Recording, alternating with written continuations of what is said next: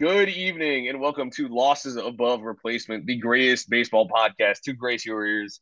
I'm today's host, Mathias Kursaki, and with me, as always, we have my amazing co-hosts, Ryan Splash Potts and Alex Clark. Gentlemen, first things first, as we begin every show, how are we doing on this fine Monday evening? I mean, right now we're recording this right after the Texas Rangers took Game 3 over the Arizona Diamondbacks, and the result was not what I would have liked, but it's okay. Don't worry, it's just a little bit outside. Shout out to Moreno. But anyway, I think I'm having a good time so far. Like tomorrow, or when this episode's going up, it will be Halloween. So, happy Halloween to all of our listeners. I hope you guys are all having a fun time. Hope you're all getting lots of candy or partaking in however you like to celebrate. What's good, guys? So rapid fire. First off, the Phillies are ball lickers. Second, how do you have a player named Michael Meyer on your team and you don't feed him a touchdown the day before Halloween? And three, go Ravens. You mentioned Halloween, so I guess today, when this goes up, is actually my parents' anniversary. Oh 41 wow. years. So yeah, happy anniversary to them. They are currently on the other side of the world. I called them Oh. already, but they are in Japan right now. So I've been looking after the cats. It's kind of exhausting, I won't lie, taking care of them. But it is what it is. They haven't destroyed our apartment entirely, so I guess that's a positive. I've had a lot of fun watching the playoffs, though. I think the World Series has been pretty entertaining. I feel like it's weird. This is one where I feel like I don't have a real rooting interest necessarily. I feel like you know, I feel I sort of have a team I want to win, but it's not like I'm gonna lose sleep over whoever wins this World Series. So yeah, it's weird not having an NL East team in the World Series right now. I'll say that much. But Yeah. anyways, speaking of the World Series, let's get right into that. As Alex said, we are recording this after Game 3. The Rangers are now up 2-1. First game, I mean, that was one of the best World Series games I've watched. I am quite glad I stayed up to the end of that. I, for context, I had to be up before 5 a.m. on Saturday morning for an inter squad competition, and I stayed up through the end of the game. I'll be honest, when Garcia came up, I was really thinking, man, like I have time for like one more half inning, and then I should probably go to bed. And then he hit the home run, whatever. I went to bed. Game two was a bit of a blowout, and game three was a Mm-hmm. tightly contested game. So, guys, what are some of your big takeaways from these first three games? What stood out to you? The big thing that comes out to me overall with this is the fact that I feel more and more right about how the Diamondbacks play baseball after watching these three games. They are very good at playing from behind. They're very good about once they get rolling, it is very hard to stop them, and their clutch hitting has been fantastic over this series as it's been throughout the entire playoffs so far. I will say this though, and you can quote me on saying this: if the Rangers win this postseason, it's all gonna come back to that game one. It's all gonna come back to where the Diamondbacks had the lead 5-3 in the ninth inning and blew it. Paul Sewell, the first time since 2021 that he has given up a run in the postseason and gives up a 2-run home run to Corey Seager. And it all just kind of fell apart from there. So at that point, that's where if Texas wins this series, that's where it's all going to boil back down to. And because at that point, if that result is reversed, then you have going into today's game the Diamondbacks leading 2 games to nothing. That would be 2-1 after today's matchup. Well, yesterday's matchup before when this is going live. But at the same time, I will also say that if Arizona wins it overall, still they are going to be one of the most scrappiest winners that we've seen in recent history, especially considering, which isn't too hard to say, considering that most of the time it's been the Houston Astros winning. Although I will say number one scrappiest team to win is still the Nationals. So at least in recent memory. Yeah, this has been an odd series. First off, shout out to Austin Hedges for one of the worst at bats I've ever seen. It was like April Marcelo Zuna. Just three sliders 10 feet off the plate and he swings through all three I, of I, them. w- I was I was ready for him to hit a walk off. Oh, Honestly, absolutely. That was definitely yeah. going to happen, but El Bombi like saved us from like an even greater orgasm there. But I, the Diamondbacks play this weird brand of baseball, and I'm going to explain it the best way I think I can, and that's with a football analogy. This is like the 2007 Giants, that the sacrifice hitting, like the bunts that Perdomo lays down, they have 8 sacrifices in the playoffs. The sacrifice, the quote unquote small ball, is like Eli Manning. The home run power of the offense is like the defense. So you look at it and you say, oh, Eli Manning, Super Bowl MVP. He scored 17 points. Like, yes, technically he was good in that game and they won the Super Bowl and he helped. But I think it's a case of you still need hitting production. And I can appreciate the strategy involved. I can appreciate um like physical ability to lay down bunts because believe it or not, professional baseball players don't do that as often as you might think, or as well as you might think. Especially in the no DH era. Oh Yes. yeah. So yeah, props to Perdomo. He has 26 sacrifices over the last 2 seasons. Props to this Diamondbacks team, but you still have to hit the baseball, right? You still have to get men on base. You Mm-hmm. still have to have some extra base power. You still have to hit some home runs. And even in game one, the joke was, oh, well, the Diamondbacks were small ball scoring runs. Well, before Seager hit a home run, guess who had more home runs in that game? Arizona.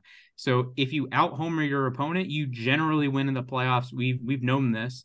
I believe the last team to win the World Series who did not out homer the opponent was the 2015 Royals, and they had one of the greatest bullpens in the history of the sport. So you get a once in a generation bullpen, and you win the World Series without out homering your opponent. Congratulations. Well, we saw it today. Texas, it's the only home run of the game. Corey Seager, 2-run shot off Brandon Pfaadt, who I thought Pfaadt was excellent today, but Corey Seager, only home run of the game. Texas wins. And it's not as simple to say, oh, whoever has more power entering the series wins the series. But the small ball stuff, I think, gets a little overblown. You are playing to get one extra run here or there. There's situations that's perfectly fine. Bottom of the ninth, you need to tie the game. Absolutely. Let Corbin Carroll bat with a man on second and 1 out instead of Geraldo Perdomo. Okay, fine. I can understand that, or get it down to the middle of your order. But I do think people kind of take the small ball stuff and run with it a little too much because Arizona's in this spot. And that's oversimplifying when you've had Merrill Kelly balled out in game 2. Brandon Pfaadt has been very good since his wild card blow up. The bullpen has been very good. The complementary hitting, like Ketel Marte is on a historic hitting streak. Tommy Pham is going off. Corbin Carroll's doing stuff. And I think when you're saying small ball this, small ball that, you are like trying to throw it all on the team when there's individual players balling out here. Yeah, I mean, what we're seeing here, because home runs, I mean, I think it's obviously really important that you have power hitters on your team. Hitting home runs gives you a much better chance of winning the game. That goes without saying, but it's also that the Rangers are hitting them with men on base, and that's the difference between them and the Phillies. You see Mm-hmm. the Phillies are not in the World Series, which I'm dead wrong about it. I'll say it. I was right I about thought, it. I was right yeah, about okay. that. So Alex My over here was wallet right is about it, angry. but I thought the D backs were dead after game 2. But you look back at it, and really, the Phillies, like all but 3 of the home runs they hit in the postseason were solo home runs. And I mean, solo home runs, I mean, yes, they go over the fence, they give you an automatic run, but at the same time, I mean, you can hit all the solo home runs you want. If the other team executes with men on base, against those 2-run, 3-run hits, then you're going to lose. And the Rangers have gotten 2-run home runs from Corey Seager, and they've you know effectively decided the games. I mean, that here's the thing: that home run in Game 1, Seawald executed. He elevated his fastball to the target, but Seager was sitting on dead red on a piece of cheese up in the zone, and he destroyed it. So it's hard to fault Seawald for that. I mean, credit to him for getting out of that inning. Adolis Garcia has been fantastic all postseason, really. That Adolis walk off Garcia home has run. been one of the Adolis Garcia has been single-handedly probably one of the most impactful bats in recent postseason history. He has Yeah, the he has the most World RBI, Series, yeah, RBI most record start. for a playoff run. Yeah, Mm-hmm. I know. Yeah, he and of course he passes David Freese, who, as Rangers fans know, he kind of popped off that postseason. That was so. And of course, he broke the record on the anniversary of Game 6 of the 2011 World Series. With a But walk-off jack. exactly, yeah, with a walk-off jack in Mm-hmm. the 11th inning, that was, I mean, that was awesome. Really, that game as a whole was. But the Rangers bullpen, I have been downing them. I feel like all year. I really did not think they were that good. But other than game two, they've actually been really good. And again, today with Max Scherzer leaving after 3 innings, the bullpen, I mean, 1 run over 6 innings. John Gray was fantastic, although now who knows who's going to start game four. Jose Leclerc again. I know he got a little help from the home plate umpire, but still, Little bit he of help. was little bit of help, yes, but like he's been largely he has not given up a run to anyone not named Jose Altuve this postseason. So he's been really good actually. The here's the tough part for the Rangers now is that Adolis Garcia had to leave tonight's game in the Mm-hmm. eighth inning with left. They described as left side tightness. He's going to get an MRI. Max Scherzer, like I mentioned earlier, he left the game early with back tightness. He says it's just back spasms, but who knows if he's going to be back. So, considering that the Rangers might be down two significant players, how much do you guys think that alters their chances at hanging on to this seriously? Because I think the D-backs definitely have players where they can take advantage of the Rangers while they're sort of reeling a little bit. That's kind of exactly what I'm thinking right now. Is that I think that right now, when it comes to the Rangers, or excuse me, when it comes to the Diamondbacks, this is a time that they have to capitalize, and that's not even so much that oh hey they have the advantage. No, it's they have the advantage and need to do something with it because at this point right now, like you don't know if Scherzer's going to be gone. You don't know if Adolis Garcia is going to be gone for the rest of the series. That's just pure speculation. For all we know, Adolis could be back in the lineup as early as tomorrow. And because we don't always saw with it, again, I don't know if there's any official word that has come out at the time of recording this, but all that we saw was that he hit a fly ball to center field, and as soon as he was done with the follow through of his swing, he was grabbing the left side of his lower back. And that could mean any number of things. We don't know how serious it is. We don't know exactly what the injury is. It is purely just speculation right now. And if it's bad, if it is bad, then this gives Arizona a huge window to work with. Because, right, like we said, we saw everything that Adolis was doing. And Adolis is one of the main reasons, if not probably the biggest reason, why Texas is here right now, right alongside Corey Seager. Like on the offensive side of things, those two have been doing the majority of the damage. So when you get rid of one of those, don't get me wrong, Corey Seager is great, but Arizona has been showing that they can put up runs when it matters.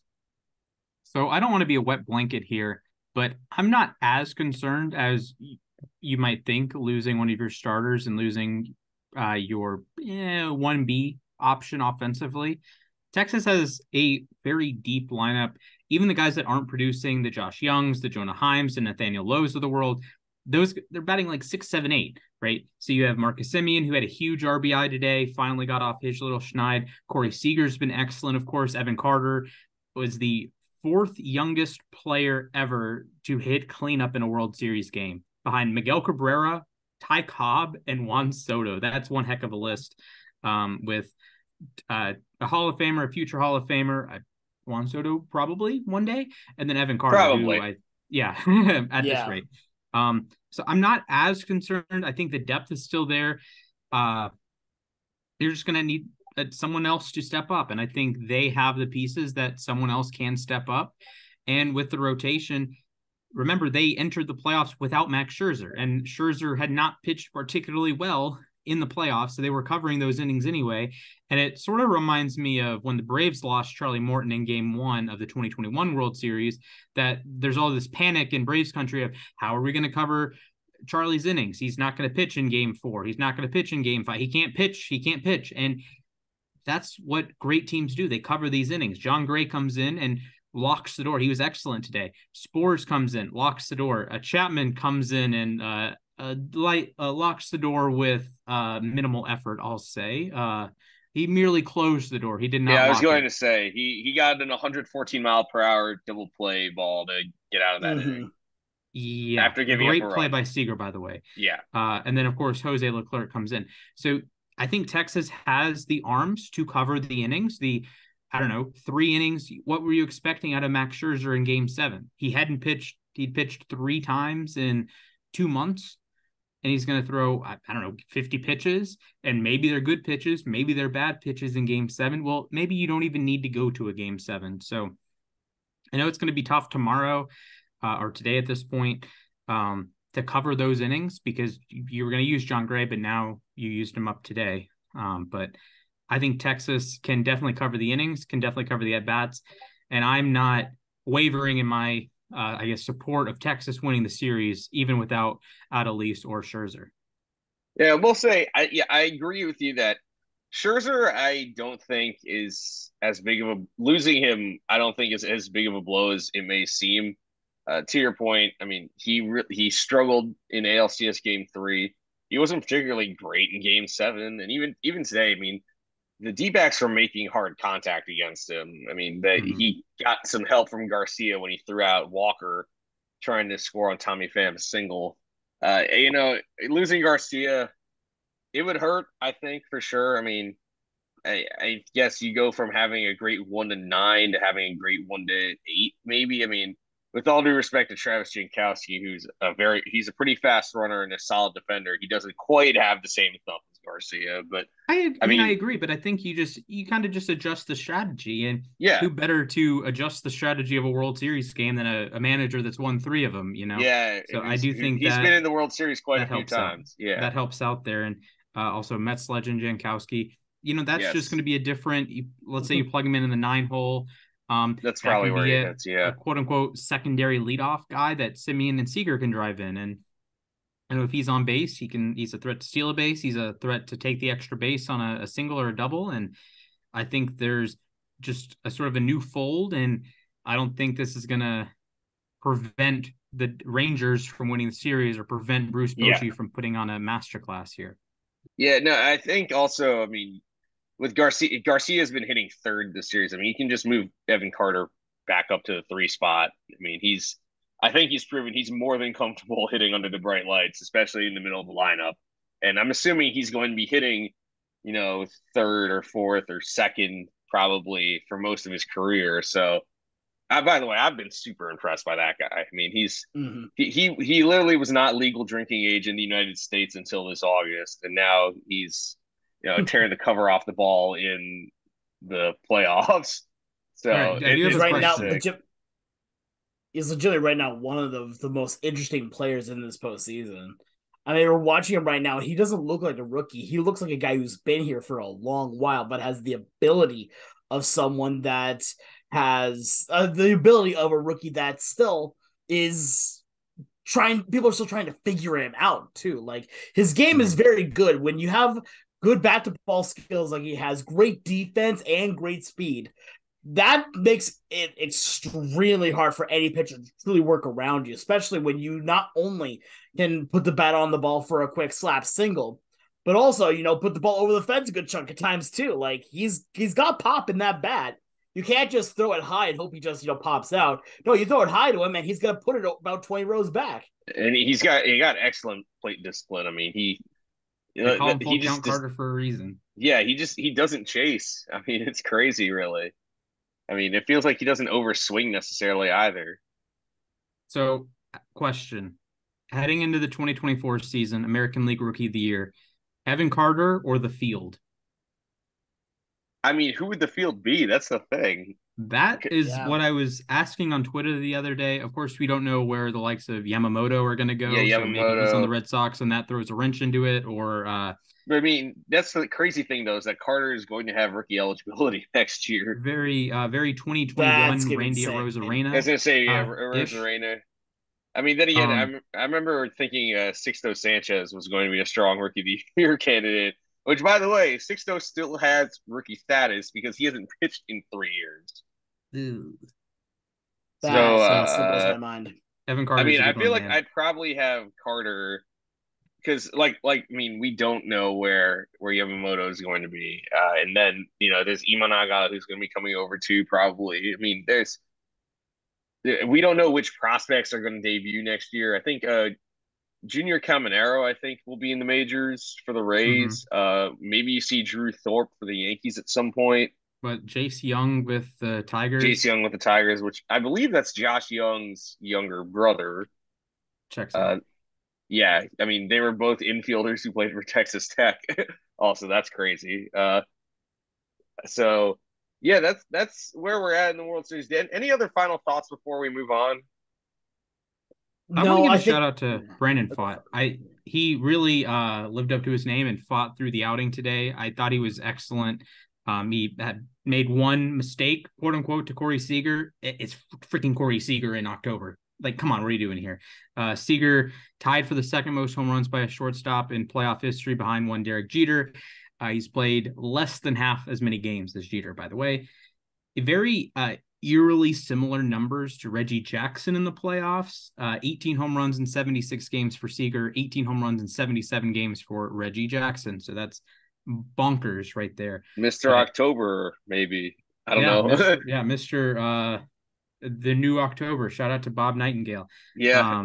But yeah, The I new thought Mr. Brandon Fott, October. he pitched, I've said this before, like an ace. He didn't necessarily have ace stuff, but just enough to get through, 5 1/3 innings, just enough to help out the Diamondbacks bullpen. I know they lost, I get it, but those kind of innings that in this three games in 3 days, those are going to be critical outs that you don't need Castro to cover. You don't need Seawald to cover. You don't need Ginkle to cover. You don't need your high leverage guys to cover because your starter goes out and covers it.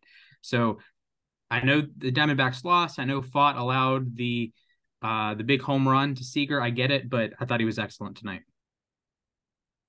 Yeah, I Then think right now when it that's the comes to thing this, though. It yeah, go ahead, Alex. yeah, when it comes to this series right now, I like I said earlier, I think it's really gonna come down to that first game. If if the series turns into like a 5 or 6 game series, and then I don't think it will as much. But if we're getting down to game 7, that first game is going to loom very, very large. And I also think that if Adolis is out for the rest of the series, that will put a big damper on Texas because now you not only do you lose one of your best hitters, but now everyone else has to bat up. That's one of the things that I always find weird whenever you're talking about, trading a player or trying to add on another player is that not only does getting a good guy as like put let's say like in football like a wide receiver, right? Not only does getting a great receiver mean that you now have a number 2, but your number 2 now becomes a number 3, and then your number 3 that becomes a 4, and your skill at every level gets stronger. But it works in the inverse as well. If you lose that player, the other players have to step up, and if they can't step up to that challenge, then that's when you start to really see some collapses. That's why whenever you lose a big time player, a lot of times teams have trouble recovering because it's not that they just lost that production.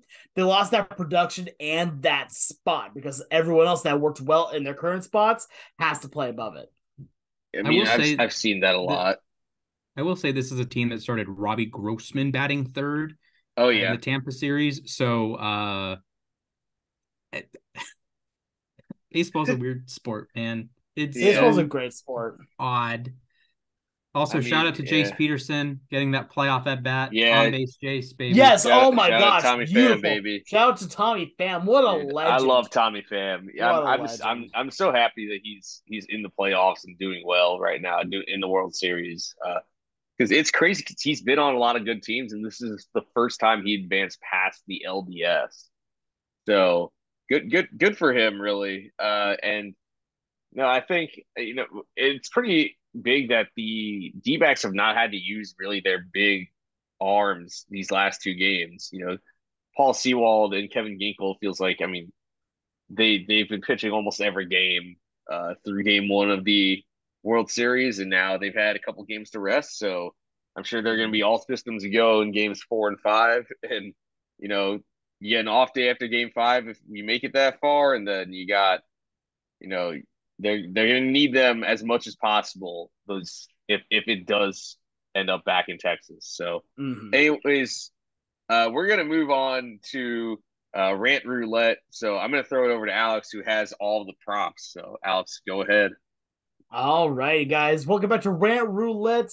Here we have a whole bunch of topics here every week. One of us gets a topic that does not have to be about baseball, but it absolutely could be. We have all these topics that each of us submit to every single week. So we constantly have a full regulating system of questions that can be asked. And to give some ideas, we've talked about who'd be the best pitcher for Game 7. We've also talked about the best way to make a bacon, egg, and cheese. So again, it can be anything. So we're gonna start this off here again. I have my randomizer. It is all set up. I have a dice as well. If it is 1 or 2, I will go first. If it is 3 or 4, Mac will go first. If it's 5 or 6, Splash will go first. The roll is a 1. So that means it's me going first, and my question will be, who will be the 2026 MVP? So try to look a little bit forward into the future. Yeah. Here on this one. Here, I wanted to make sure that it wasn't just some of the guys that are always constantly in the video. This is one of my questions, so of course I get it. But for me, honestly, I could easily go with the homer pick, and I think I'm going to. Julio Rodriguez has shown amazing growth just from year 1 to year 2, even, and I think that growth could get even stronger and even bigger from there. So I think Julio is a very strong candidate for being the MVP in 2026. I also want to give some ideas to guys like Corbin Carroll. Evan Carter's one that I think could very well definitely be in that look as well here.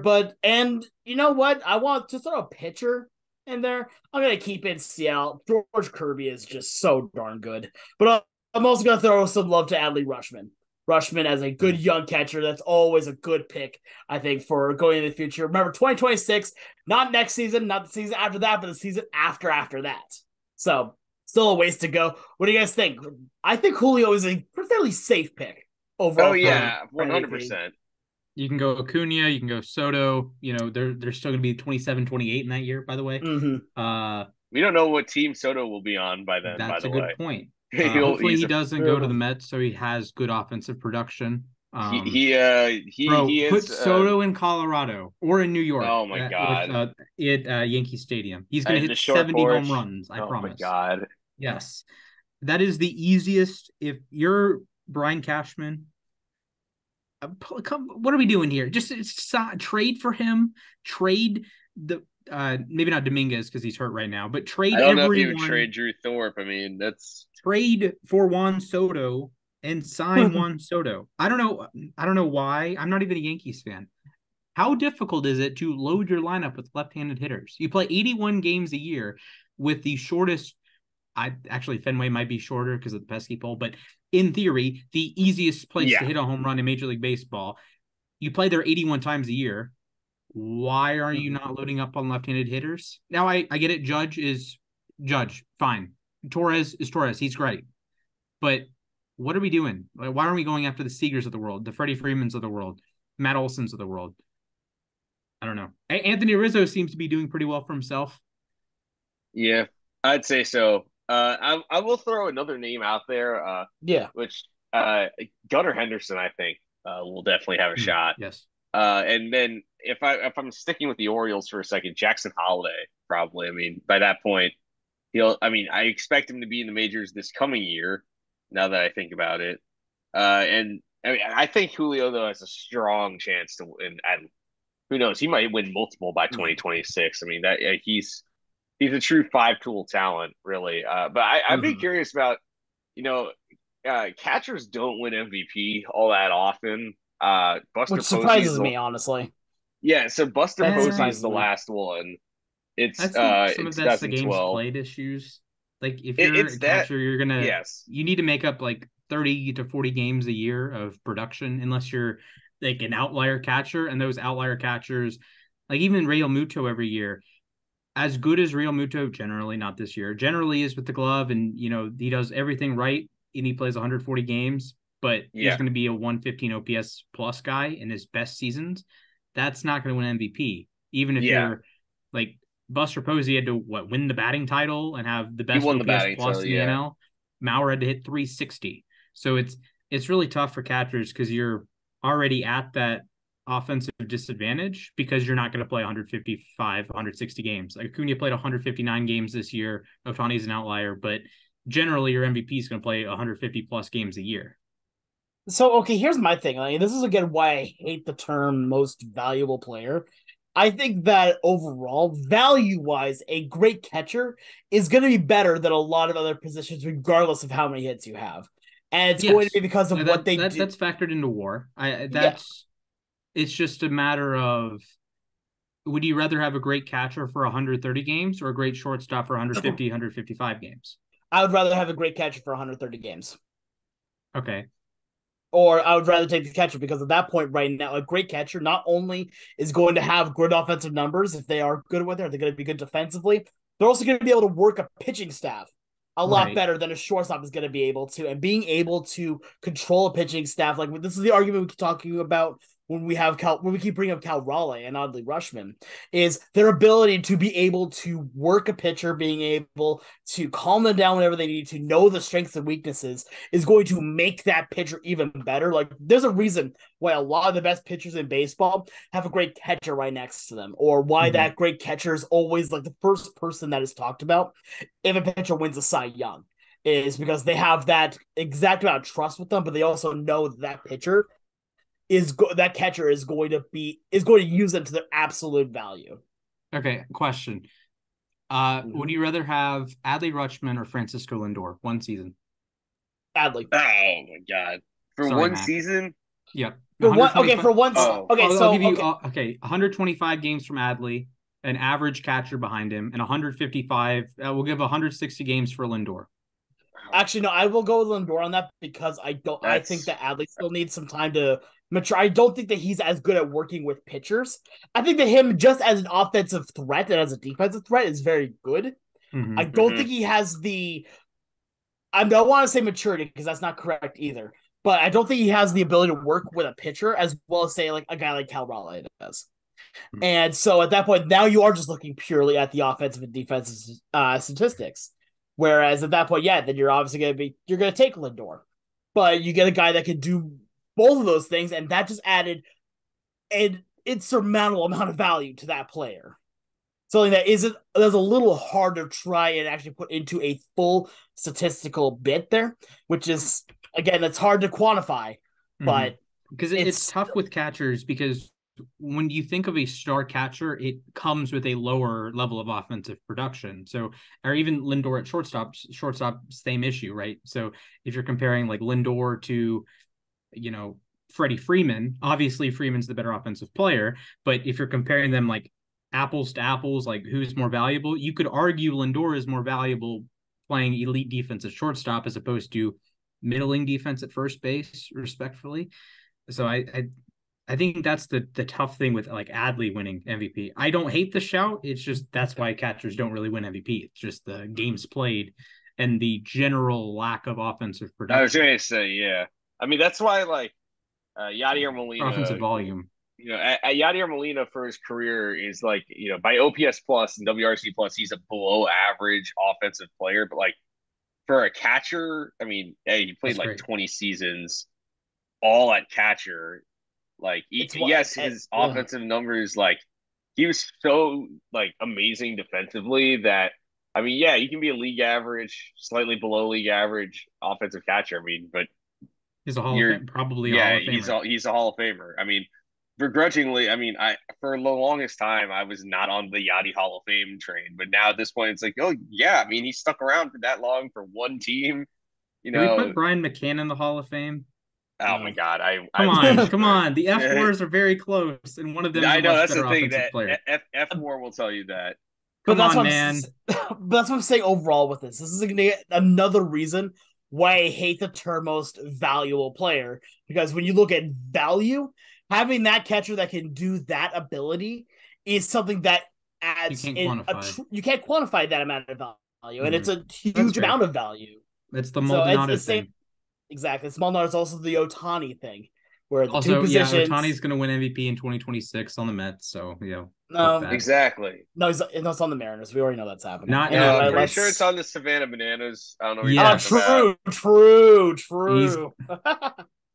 All right, let's move on to our next topic here. So it's going to be between Mac or Splash. Mac, you have 1 through 3. Splash 5, 4 through 6.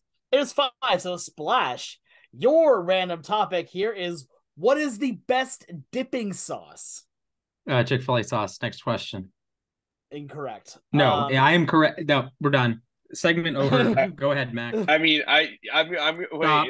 I'm gonna. So the reason I'm interjecting here is because if we're going like universal, like every restaurant has it, it's barbecue Okay. sauce, in my opinion. That's the thing. Is But it that had Chick-fil-A sauce is only available at Chick-fil-A and okay. Target now. You do not reach my levels of degeneracy. I actually don't do this, but I would, in theory, bring my bottle of Chick-fil-A sauce I bought at the grocery store to these I places used to have or, one too. or get takeout. My grandmother tried to bring like General Tso's sauce or Oh, something like that. She tried to yeah. bring it to a restaurant and we had to like physically remove the bottle. It's like, we're not doing this. so But the answer is Chick-fil-A sauce now and forever. I put it on everything that moves. for my own personal reasons, I refuse to have anything when it comes to Chick-fil-A, but we're not talking about That's that today. fine. That's That's fine. fine. Just That's But it's the fine. ingredients to it. It's I like will it's I'll like talk honey about mustard and barbecue sauce like crossed. It Yeah. just I'll talk about my favorite dipping sauce, and it's one that I will never get to probably use again. And I'm probably cheating on this, but whatever, it's fine. There is at Red Robin's for a while they had these like chocolate truffle sticks with like the sea salt on them, hmm. and they came with like a warmed extra sweetened chocolate dipping sauce with them. That was absolutely perfect. Hmm. And so it's a bit cheating, I guess, because it's not something you can put on a lot of things, but Yeah, it's something that you dip in and you have, and it that's was fair. absolutely delightful. Also, shout out to Mambo sauce. Those in the DMV, you already know. All right, Mac, it is your turn. All And right. question submitted by Splash here. What is the biggest I'm him performance in MLB history? Oh my God. Oh, give me a moment on that because there's honestly, if I'm talking about like in our lifetime, I'm gonna go with Madison Bumgarner in Mm. Game 7 of the World Series in 2014 because that was, I mean, first of all, that postseason as a whole was absolutely ridiculous from him. I mean, that complete game shutout in the wild card game. He dominated the Cardinals in the NLCS. He lost one game. He didn't even pitch that badly in that game against the Nationals. But then, you know, strong in Game 1 of the World Series, complete game shutout in Game 5, and then they come out on 2 days rest and close out that series. I mean, that was absurd. Uh, might be the greatest World Series pitching performance we've ever seen. I mean, the dude was unstoppable. So I feel like I have to give it to that. Okay, I'll give you a splash dollar if you can guess what made me think of this. What individual play in baseball history made me think of this? Mac, you probably have a better shot than Alex just because of what the topic is. What? Yes. Is it from like this postseason? No. Uh,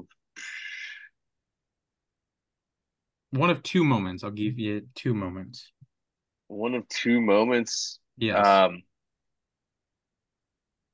man, that's a It's very specific. Mac, I think Mac has definitely seen it. It's like I've an probably iconic seen it. moment. A very iconic moment. Kirk Gibson. I No, mean, not that far back. oh, okay. It was in our lifetimes, or Yes. Yes. Oh boy, then I'm lost, man. That's Okay, we are going to put some respect on Andy Chavez, the greatest defensive oh play in the okay. history of baseball. Just Yes, that is the like I'm him. You have the classic picture with the advertisement at Shea. It's art. AIG. Yeah. Then he Uh, doubles off Scott Rowland. It's picture perfect. Also would have accepted Maglio Ordonez's walk-off home run to send the Tigers to the World Series. I got one in here. Somewhere above my desk, I have the Andy Chavez bobblehead they gave out at Shea, where it's him leaping up over the AIG sign. So yeah, I get where you're coming from. So I got two quick ones. One's a homer one, one's not. The homer one, because I want to, and I don't care what any of you guys say on this one, is Cal Raleigh hitting the walk-off home Yeah, run I off of agree Domingo there. Yeah, Yes. Acevedo I off was of gonna the go Hit It Here Edgar, Cafe. the double. Yeah, that Edgar double, yeah, 100%. But the other one I'm gonna bring up here, not a homer one, and it's just because this story is so outlandish, I can't believe it's still true. And that's Ray Caldwell, pitcher for Cleveland, here that in 1919 pitched 8 2/3 innings and then was struck by lightning and came in and after a short break came in and finished the rest of the game. Like The like 1910s. Dudesky, It's just ridiculous. You were struck by lightning. You had lightning rain down from the sky and strike you right in the head. And Not even you God cannot wanted him to say, finish that game. Yeah, and you know he what he was said? And you know what he unfazed. said right there? He said, That's "I don't unfazed. care if you don't want me to finish." To quote The Rock, it Alex, you doesn't win. matter if you don't You want me win. to finish. Oh, you win. That Exactly. was art. Yeah, wow, that's Oh that. my Wow, goodness. that might take the cake there. That's That was beautiful.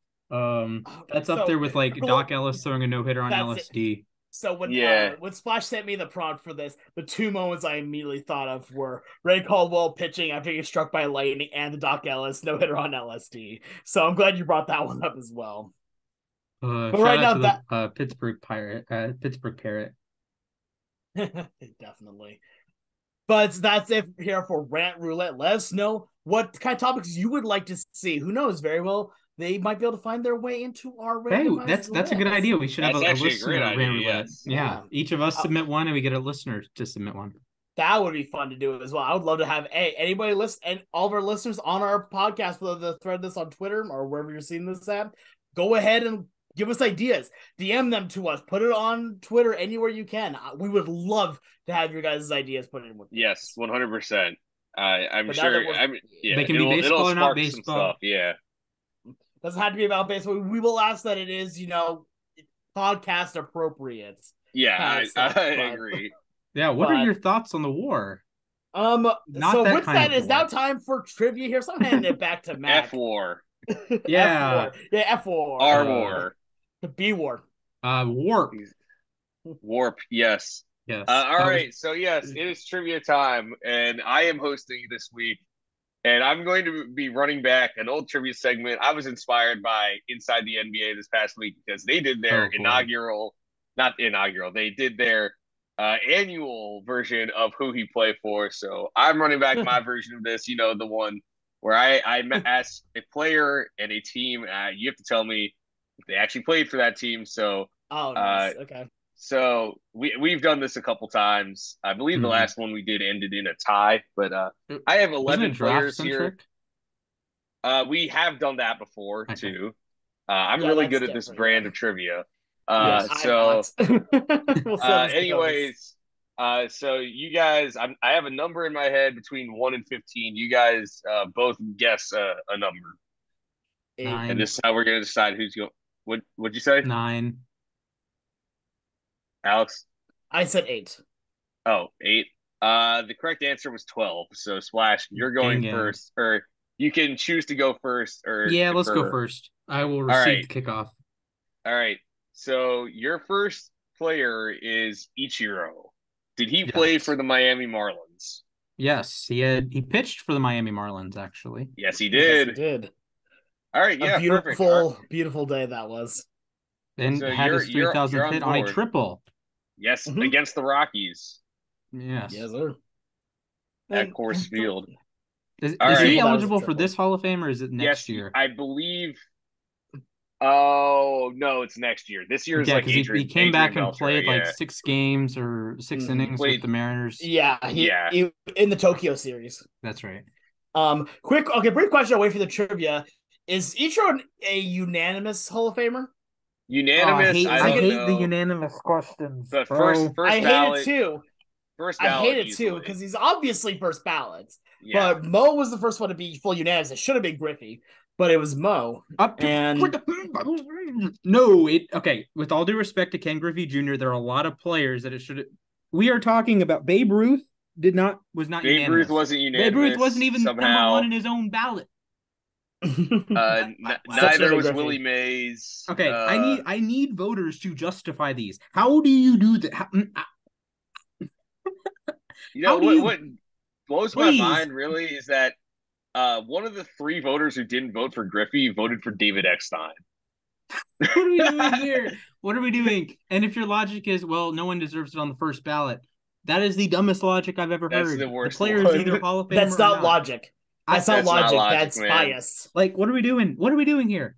Okay, Adrian, let's break down Adrian Beltre. Maybe you don't think he's a Hall of Famer. Maybe you only reserve it for like if you're Mike Schmidt at third base. Okay, whatever. Fine. How explain to me why Mike Schmidt you wasn't unanimous? Why wasn't Randy Johnson unanimous? Greg Maddux unanimous. Derek Jeter was one vote short. We One vote can short, yeah. we can poke holes in Derek Jeter. Fine. Cal Ripken wasn't unanimous. Pick your favorite player other than Mariano Rivera. They were not unanimous for some unknown reason. I understand. Oh my goodness. There's nothing that gets me more heated than the unanimous Hall of Fame stuff. I mean, You I get you where should you're have seen coming my from. reaction if you're listening to the podcast. I was having a seizure about 2 minutes ago. Can confirm he Splash was Yeah. shaking uncontrollably, Mm, and my phone was in my hand ready to call 911. yes. How Yeah. was Chipper Same. Jones not unanimous? Yeah, that was What do me. we That That was one's both. stop? Tom yeah. Seaver wasn't unanimous here. My dad thought Seaver was going to be, but he Mhm. He was obviously was close. short. He was close. So He had the record for a while. anyways, No. yeah, Splash is on the board here. My beautiful plan worked to rile Splash up for in the middle of trivia. Oh Yeah. So my goodness. anyway, we're going sticking with a somewhat recent player. Alex, your first player is Jose Bautista. Did he play for the Philadelphia Phillies? Oh, wait a minute. There was. I'm gonna say no, he did not. Oh, you are Wait, incorrect. I think that's his baseball reference photo, right? Is it Yeah, really? Yeah, yeah. I think So so. Oh, in man. 2018, Jose Bautista played for three of the five NL East teams: the Oh wow. Braves, the Mets, and then the Mets traded him to the Phillies. Pirates So that legend, is your first strike. Yeah, Devil that's Rays Uh, legend. hmm yes, that's right. Orioles legend too. Yes. All right. So Splash, your next player is Mark McGuire. Did he play for the Chicago Cubs? Ooh. Nah, I'm gonna say no. I think he only played with Oakland and St. Louis. Yeah, you're correct. He did not play for the Chicago Cubs. So you're up two nothing with no strikes. How was Alex, Frank Thomas not unanimous Hall of Famer? Back on this. back on that. Anyway, Alex, we're sticking with first baseman named Mark. Uh, your player is Mark Teixeira. Did he play for the Los Angeles Angels? Oh crap. Um, I try to remember where he went to after. I'm gonna say no again. Oh my, This is the you're Mike Trout pick. This is the wow, Mike you're Trout pick. Oh, you're oh right. for Yeah, no, he 2. was drafted. Oh my god, you're right. Wow. Also, Braves legend. I Yes, forgot about Braves that. legend, and then the Braves traded him to the Angels in the summer of And he was 2008. So wow, unbelievable. He received oh MVP votes that year in he the was AL. nasty down the stretch for the Angels, and then he decided, you know what, forget that 8-year contract. I'm signing with the Yankees. And instead, the Angels ended up with compensation pick, which they used to take Mike Trout. So wow, Alex is Ugh. 0 for 2 to start. Uh, uh, so Splash, your next player is Tom Seaver. Did he play for the Boston Red Sox? Uh, ooh. Okay, I know. Obviously, he was a Met. How is this dude not a unanimous Hall of Okay. Famer? All right, Splash, come on. Obviously a Met, obviously a Red. I think he did play with the Red Sox, and correct me if I'm wrong, but wasn't he on the '86? He wasn't on the World Series roster, but he was on the team, the Red Sox in '86. Yes, That is correct. He finished his career at the Red Sox. He got hurt and he was not on the World Series roster. But yes, that's he right. was on the That's right. 1986 Red Sox. Okay. So, all right, Splash is batting 1,000 right now. Alex, your next player is Pedro Martinez. Did he play for the Dodgers? Yes, he did. Correct. He started his career there. I remember. Say the line. Say the line. No, you do it. I'm not. How is he the not line. unanimous? Anyway, next up, for Splash, Trevor Hoffman. Did he play for the Giants? No, I think just Padres and Brewers. You're half credit there, but you say yes. You're correct. He did not play for the Giants, but he also debuted with the Marlins. So yeah, okay. he got traded for Gary Sheffield, if you wouldn't believe it. Oh wow! Shocker. So yeah. So wow, you're still batting 1,000 though. Let's go back to Alex. Ivan Pudge Rodriguez. Did he play for the Baltimore Orioles? Yes, he did. You are incorrect, sir. I just know he played for a ton of teams. I'm like, all right, Baltimore's probably one of them. He played for the Rangers. 7 teams? Or yeah, the Rangers, Marlins, Tigers, Astros, Nationals, Rangers again, right? And the Yankees actually back in 2008. I thought to be fair, when I answered the question, for some reason I mixed up Pudge and Vladdy Senior, who I know was a Oriole at the end. Yeah. So do you wait? So Splash has pretty much secured this. So, but an obligatory line. I'm not going to say it again. Well, Splash here. I'll just to seal it. Steve Carlton. Did he play for the Montreal Expos? Ooh. I don't believe so. I'm going to say no. Yeah, you're correct. I've gotten that wrong before, but Steve Carlton did not play for the Expos. He was on the '87 Twins. He was in the World Series picture.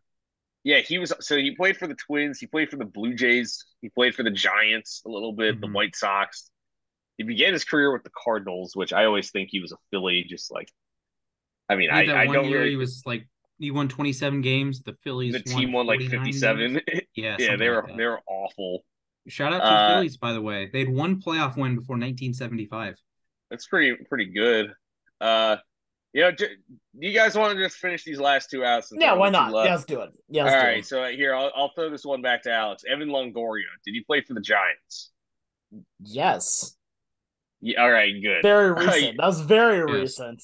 I mean, yeah, he was on the Giants last year, but I mean, he's in the World Series. He's made the World Series with the 2 other teams he's played for, which I find hilarious. So that it took him how long in between World Series? 15 years. Yeah, MLB Power Pros legend.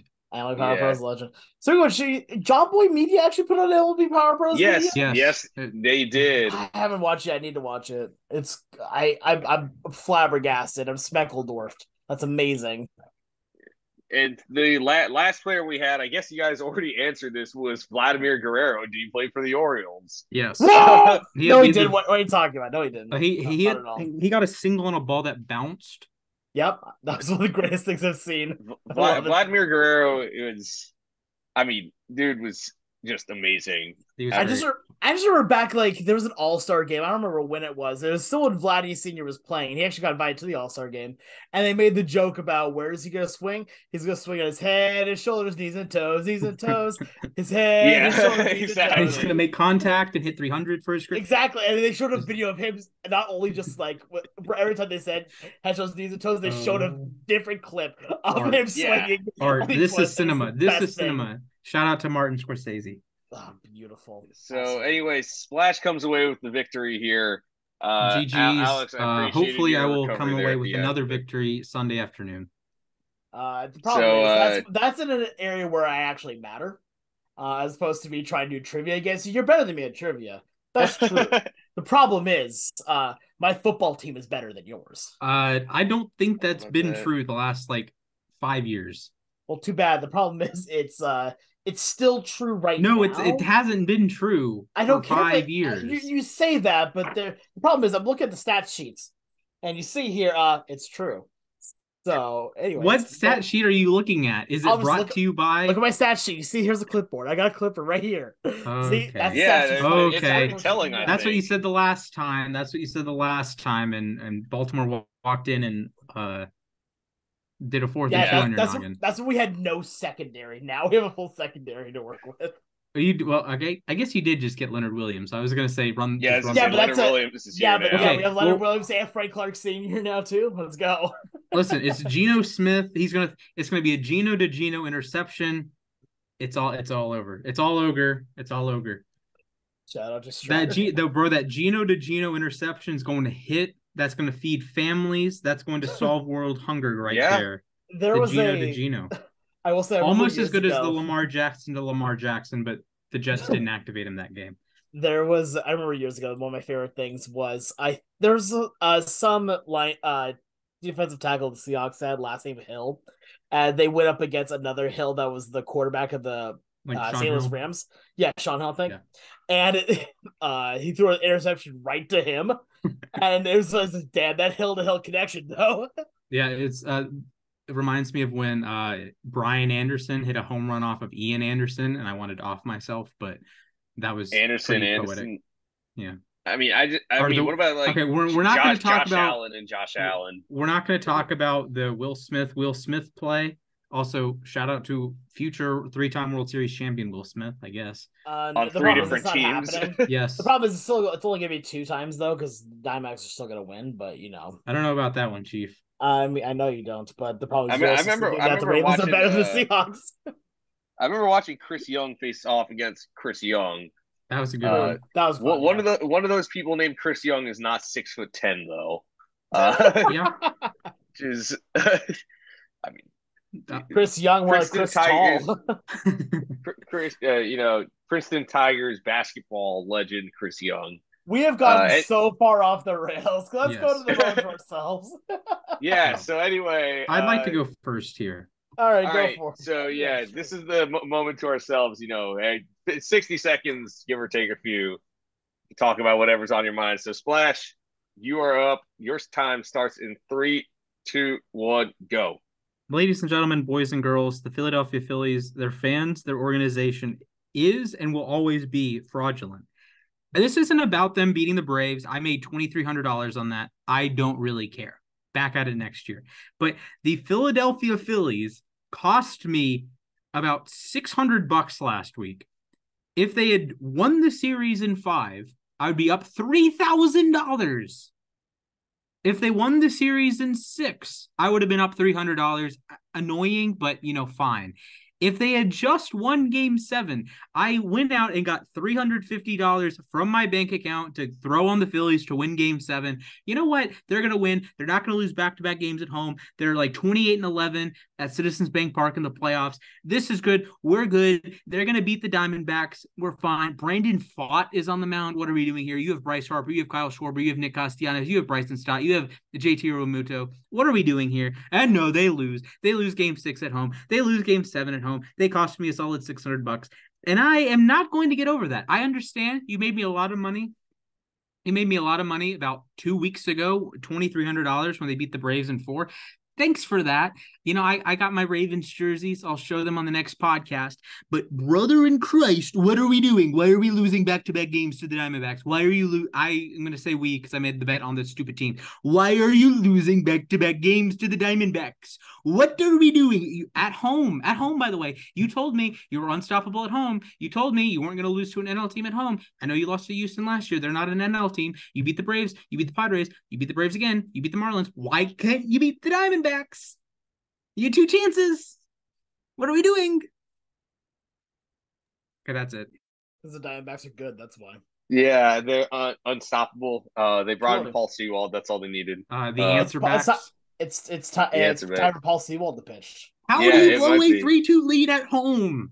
I understand the Braves blew a 3-1 lead. That was at a neutral site, and they didn't have home field advantage that series. Yeah, Why are you correct. blowing a 3-2 lead? I can tell What you what are we exactly doing why. here? What I can tell you. I can tell you exactly why. It's because the Phillies don't have someone named Paul Sewald on their Yeah, team. that's the thing. They don't have Oh Paul my Sewell. goodness. They didn't have Paul Sewald to They pitch. blew a lead in game 7. Bryce They did. Harper had 4 hitless games in the last 5 games. I will say also Harper missed 2 fastballs down the middle in that last at bat he had, which Ah! was uh I was fully expecting him to hit the ball into the freaking Delaware water gap during that at bat. Also, shout out to Jake Cave for the final out of Maybe the the series. final out. What do we do? What's Jake worse, Cave. Jake Cave getting the final out or Vaughn Grissom getting the final out? By the way, I have not watched that. I will not watch that. I was at work and I just checked my balance and saw $2,300 in my account. I wanted to off myself, but $2,300 is But you pretty also nice. got money. That's the thing. Yes, Yeah, it's tough. I understand. I can gamble sometimes correctly. I'm positive largely because of that, but it's like a 50-50 shot, and the Phillies had way plus odds. Give me that all day long. But bro, how do you blow a 3-2 lead? I'm out. Alex, do you want to go next, or should I go next? All right, Let's go all next. right. I'll get going. God, wow. Look, this has been a very odd English. episode. This has All been a right, very you odd ready? episode of Losses All by right. Replacement. All right. Your time starts in Yep. 3, 2, 1, go. All right, so last week during our rant roulette segment, I said something that pissed a lot of people off. And I was talking about the fact that I don't like eggs, which, you know what? That's fair. Guess what? It's time for me with another hot controversial take. Uh Halloween is the most overrated holiday, in my opinion. Halloween, like, here's the thing. I don't know fully what I should love Halloween. I should, because there's a lot of candy involved, there's a lot of good treats involved, and a lot of times there's other good things involved with it too. I have personal stories about why I should love it, but I don't. And the reason mainly why is I don't like people wearing masks. I don't like people dressing up. I don't like going out and doing all that kind of stuff. I just get kind of by it. But also I just hate spooky things. I'm not a guy that likes that kind of stuff. So you know what? Judge me before you will on that. But honestly, I think that overall it is just it's a little overrated in my opinion. That's a fine take. The Honestly, that's not spooky the worst stuff, take. like what are we doing? Obviously But not the worst. Like last week did that, but I know this is a very Yeah, I mean, no, I kind of get that. I mean, I feel like as I've aged, sort of like I couldn't tell you the last time I actually I probably stopped trick or treating when I was 13. But mhm. like I know that tomorrow, like I'm busy during the day, so like I'm not gonna be home at night. But I know I'll leave probably a bowl of candy outside my yeah. door for like the kids. But like I Are you don't. gonna super glue it to your table or to the floor or anything? Uh, Maybe I should. Yeah, What you need to do is you they're need to gonna. have the bowl of candy. You sit there like in like a little scarecrow costume or whatever, holding it out there just so you can scare kids that walk by trying to grab Yes, candy. Yeah, yes, exactly. yes. That's a good idea. Yeah, I Uh, mean, I don't know. I've I don't know. never What's your most underrated holiday? Most underrated? most Drew, that's the underrated. correct answer. No. Besides, if we assuming we can't say that, opening day, the holiday, I'll say Thanksgiving. Mhm. I love I Thanksgiving. think Thanksgiving is Yeah. a very underrated holiday. Okay. Follow-up Thanksgiving and Fourth of question. July. This was going to be my rant roulette in a couple weeks, but is mac and cheese a Thanksgiving food? Yes, 100%. Yes. Okay. Neither of you have ever been to the South, apparently. I am okay with this.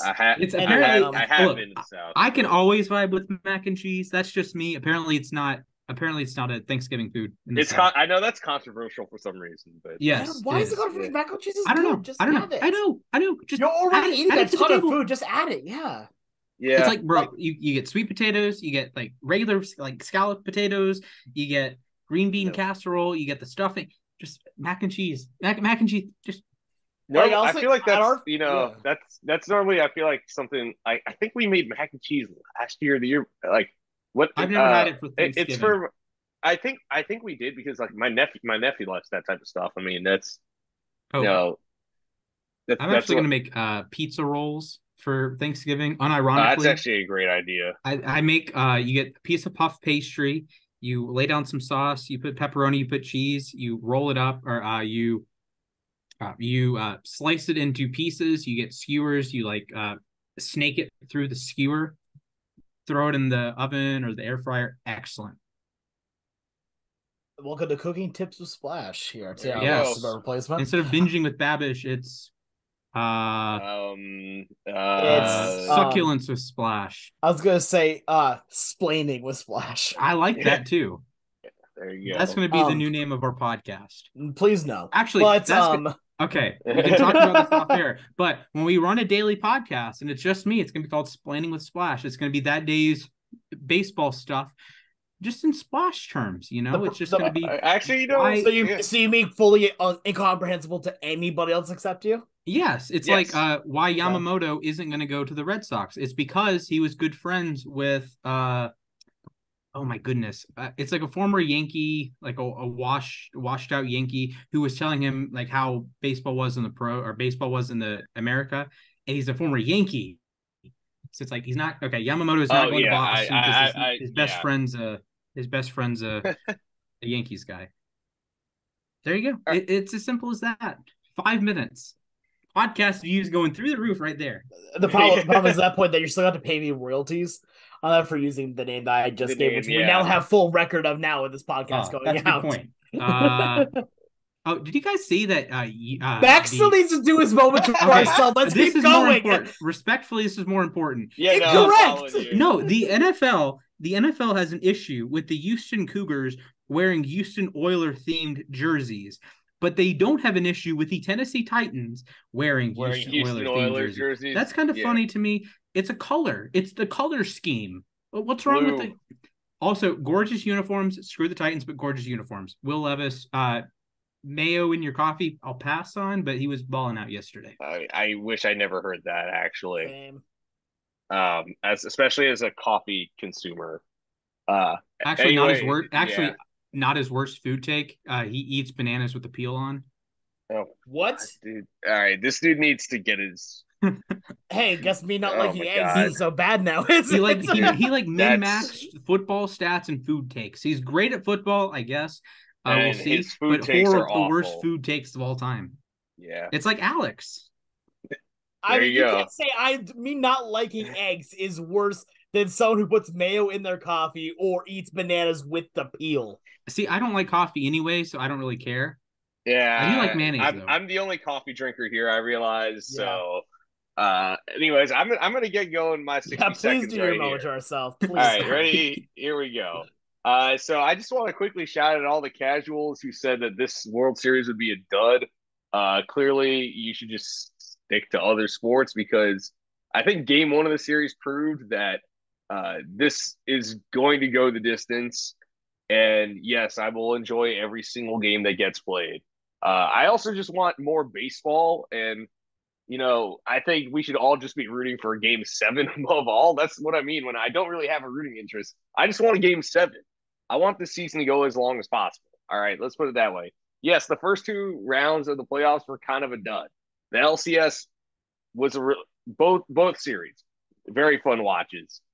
The World Series so far has been pretty fun to watch. I just think, just because, it's not, the Yankees and Astros facing each other in the LCS and it's not, the Dodgers and the Yankees in the World Series, whatever, 2 biggest market teams possible, doesn't mean it can't be fun to watch. Yeah, sure, the ratings weren't great in Game 1, but that doesn't mean it isn't a good series and it isn't good television. So if you're a casual, you think this series is boring, but I'll tell you right now, it's not.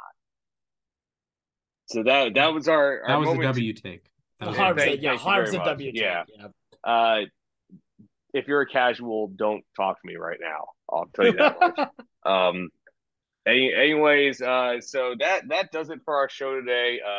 Let us know what you think about this season as a whole, I guess, and also this World Series.